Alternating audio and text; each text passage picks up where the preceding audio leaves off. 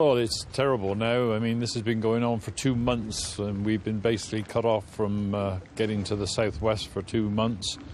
And it's just a matter of costing us a great deal of money at the moment. And Prime Minister has pledged £10 million to help small businesses like this one to recover, get back on their feet. Do you think that's going to be enough? Well, we've been in this business for about 40 years, and I don't take up much truck on a politician's pledge, to be quite honest. If he just passes that money over to the local council, we won't see any of it.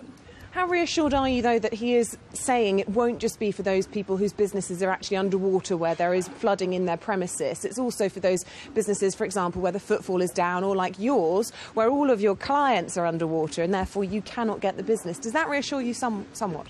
Well, if you can listen to a politician's pledges, yes, but we don't hold out much hope of a politician's pledge.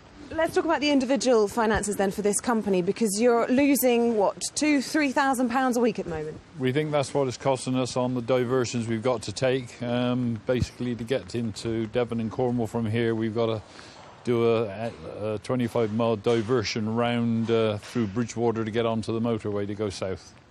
And Roger, have you, in all the time that you've worked for Gillard's, ever known anything like this here in Somerset Levels? No, I've been here nearly 40 years and I haven't seen anything like this before at all.